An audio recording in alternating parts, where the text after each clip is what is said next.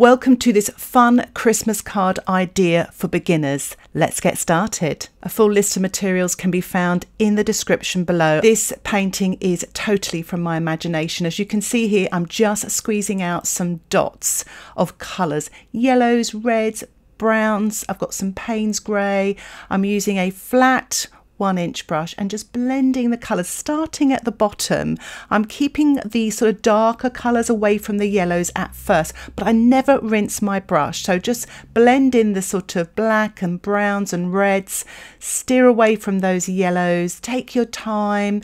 And as you can see now, I'm blending in the yellow paint now. So you get more of an orangey colour, because obviously you've got reds and browns and Paynes grey already on the canvas there. As you can see, I'm using a black canvas, so I'm starting dark, working to light, which is a very traditional way of working in acrylics. And I'm actually mixing up now some of the green with the yellow to finish off. And this is all the sort of Christmas tree branches above here. Still using the same brush, blending with my fingertips as well, which is fun, but you can use another brush for this as well, just to kind of blend some of the colours together. You can see by the shine on the paint, it's still quite wet. So I'm actually adding some more Paynes grey. I felt I didn't have enough dark. I wanted some more contrasting darks and lights, so I'm painting it really towards the edge there, the top right and the middle right there, and again blending with my fingertips there, which I really enjoy doing. And again, if you want to have a chance to do it but you don't like the mess, you can always put on some gloves. So it's a good time now to allow your painting to dry. Once your painting is dry, just use a masking tape roll or framing tape is what I'm doing here, and just draw with a circle. If you want to do this with the other baubles, you can, different sort of size. You can use a bottom of a mug or something like that. I'm just applying now some Paynes grey with my flat 1-inch brush and just blending it around there. You can see I've used plenty of paint, so really always fully load your paint. I actually squeezed a blob on there, making it easier, not really using my palette so much, and just sort of trying to really sort of paint up to the edge of the circle that I drew there. As you can see, I've got some other blobs now, and I'm just going to blend those as well. Haven't even drawn a circle here. I'm just using my fingertips to create the circles there, which is really fun to do. And as you can see, I'm using the yellow there. Now these are all dark colors. Remember, in acrylics we work dark to light, so I'm using the sort of darker side of the reds, blues and yellows there, blending in. I'm using Phthalo blue here. You could use Prussian blue or even ultramarine with a touch of Paynes grey is what I'm doing here now. I'm adding some Paynes grey to the blue while it's still wet, blending with my fingertips, but you could use a brush if you wanted to blend. So again, it's a good time to allow your painting to dry. And as you can see, the painting is dry now. There's no shine on there, but you can see as beginners, you just have to get this sort of abstract-y background going, and then these circles. And what I'm doing now is I'm using Paynes grey with a little bit of burnt sienna. I'm just sort of painting really dark sort of marks here. When you're painting anything shiny, you have these extreme darks and lights, but also mid-tones as well. I'm also painting the sort of metal clasp at the top of the bauble there that holds it in place with some Paynes grey with a touch of red on all of the baubles there, using a smaller brush. I'm actually quite an impressionistic painter, so I'd like to keep everything loose. Now if you want to create more of an element of realism, you just spend longer painting much more details and you'll get that realistic look, but try to keep it really loose at the beginning. I'm also using some little dots here, dark dots, with my small round brush to create the look of the chain holding those baubles there. Again, it's imaginary. If you want to, you could find a photograph on Pixabay or pexels.com to inspire you, so you can actually paint some baubles using these techniques. So I've actually added a little bit more light to the yellow baubles there, using just yellow straight from the tube, and it's a cadmium yellow, and I'm also using the sort of blue straight from the tube here, the phthalo blue. You can use primary blue, and I blended that in there, so you've just got that sort of mid-tone there. I'm painting in some sort of darker green. It's wet on dry here with a small round brush, just to show the sort of branches there of the Christmas tree. So you could use the blue with a touch of yellow, and here it's a slightly lighter green here, so I've I've used the yellow with a touch of blue the other way round, so you get more of a yellow, lighter green. I'm painting sort of tinsels or streamers here, just using this sort of round brush, wet on dry. It's just a dark to begin with. Again, remember, acrylics try to work dark to light. Try not to use any white paint at the beginning. I always tell my students to this. It works because sometimes if you go light too quickly, you tend to flatten your painting. So get all those darks and mid-tones on, build that painting up. You won't be sorry. Again, it's a good time to allow your painting to dry so you can start painting your lighter tonal values. I'm just using a mid-tone here of some red with a touch of Paynes grey. So I'm painting this wet on dry on the main baubles there. I just love painting like this. You know, you're sort of constructing something. It's almost like sculpting in a way. And remember, when you're painting like this as beginners, or if you're intermediate, try to show the sort of surface of what you're painting. So don't just paint everything in one direction. Go sort of, as you can see here, I'm sort of going down in a sort of soft way and then coming across the sort of surface of the bauble to kind of describe it in a sort of arc way to show the circular sort of surface of the bauble there. Again, doing the same here, blending again with my fingertips. I'm using a little bit of white now with the phthalo blue to show the lighter tonal values on these baubles. You can be quite abstract with this as well, and it would make such a great Christmas card. Just sort of, you know, you could do it on a smaller sort of piece of acrylic paper and stick it on a sort of folded card. It would look so impressive. Or you could take a photograph of your finished painting and print off the sort of painting and then use the prints and put them on cards as well, or print off on card and then sort of fold it over. And I always think it's quite nice to sign them as well. It gives it a personal touch. As you can see there, I'm using yellow with some white, painting in those lighter tonal values on the yellow baubles. Can you see it coming to life? You can just paint these abstract shapes and it just sort of gives it a pop of light and starts to make it look more 3D and shiny as well.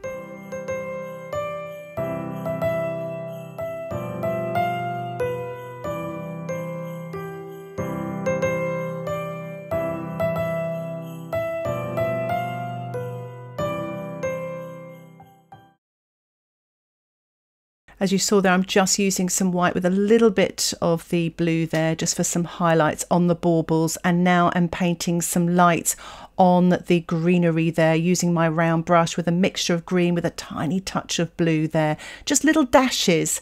I'm using some of the yellow ochre, touch of yellow, touch of white there for some light on the sort of golden clasps there as well. So I've really gone sort of quite light there against the dark dry background there I painted earlier there. Just a few marks, just all you need to do. And now it's a good time to allow your painting to dry again. And I'm actually painting some even lighter marks on these clasps here using white with a touch of the yellow ochre with my small round brush there for the detail. And now I'm mixing up some red with a touch of the Paynes grey, and I'm painting in sort of a mid tone here of red on these streamers, building up, remember, dark to light. So I've got the dark tone, this is almost like the mid tone, and I'll be building up to a lighter tone as well. So once I've finished that mid tone, I'm going to allow my painting to dry to start painting a mid to light tone using the blue and the white on these streamers. So keeping it really simple, quite abstract in a way, just a little dash of paint here and there on those streamers really brings them to life. It's so effective. So just work with that process. I promise you, you'll just create the illusion, and it does look so Christmassy. So again, it's a good time to allow your painting to dry. And now I'm going to be painting some yellow on the streamers, yellow with some white, painting wet on dry just through the gaps there, and it gives a little glimmer, like a shiny sort of golden glimmer on those streamers as well. And I'm also using that same light yellow color on the sort of chain that's holding those those baubles, which is very effective. Again, sort of painting in between the darks there, using my small round brush there, painting wet on dry. It just gives that sparkle. And I'm actually using some yellow with white as well, and painting the highlights on the clasp as well. And it really brings it to life. It makes it look shiny, but you can see why it's so important to work dark to light. So you've got your darks, your mid-tones, your light tones, and now your highlights, using literally white straight from the tube there. And I'm just sort of painting just sort of really just minimal marks. So what I'm doing now on this bauble here is I'm painting the red straight from the tube. It's a cadmium red. It's really bright and light, so it's more of my lighter tones there, and I'm just sort of trying to pick out little dots and shapes really to describe the sort of surface of the bauble, but also the lights and the shapes of the lights going on as well. I'm telling a story there.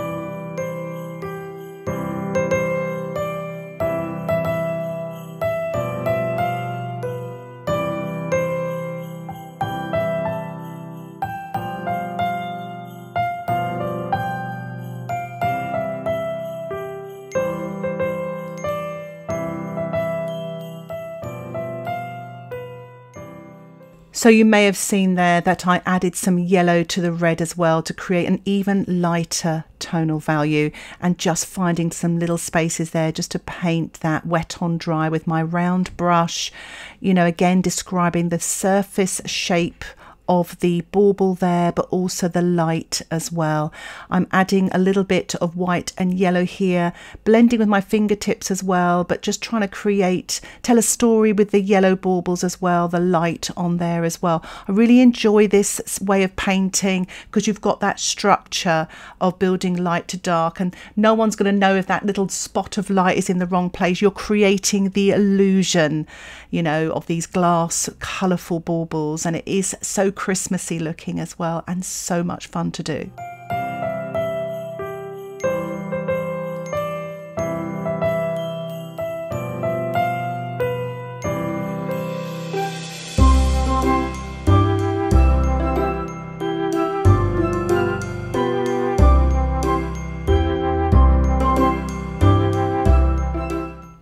So I'm painting a little bit more light now on to the streamers there, mixing up a little bit of sort of a violet sort of colour, really, the blue, the white and the red there, just to make them really colourful, very Christmas, very festive. And again, you just have to paint a little mark. I've added a little bit more white there as well. I felt it wasn't light enough, and it really pops and pulls those streamers away from the background as well, and works quite well with the baubles. You may feel it's a good time to dry your painting. Mine is actually dry. It's dried off because I've been doing other work there, but sometimes it's always good to give a little blow dry just in case. So I'm still using this little round brush, using literally just white with a touch of blue, and painting little highlights on the blue baubles there, softening as well with my fingertips, or you can use a brush to blend as well.